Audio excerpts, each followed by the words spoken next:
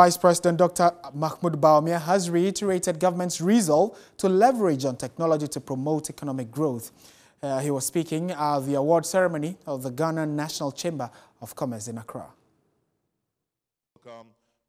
Dr. Mahmoud Bawumia emphasized on technology as the only means in transforming the economy.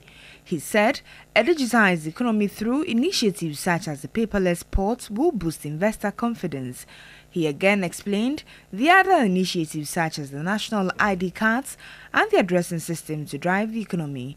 Ghana is going to be launching what we call the Universal QR Code.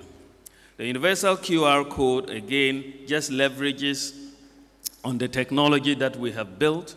Essentially, all businesses, traders, and so on, they will no longer need point-of-sale devices. Your mobile phone, even if it's a YAM phone, will be sufficient for you to receive payments from everybody, and it will go directly into your account, and you will know you have received payment.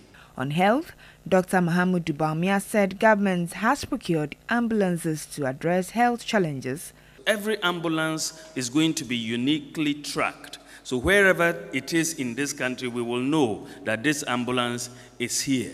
And the management system, you can therefore be able to allocate the calls to specific ambulances. This 112 number, when you dial it, by the end of next month, the police, ambulance, or fire service will know exactly the digital address from which that call is coming. President of the Ghana National Chamber of Commerce, Nana PJ, charged government to push for the reduction of interest rates. Reducing high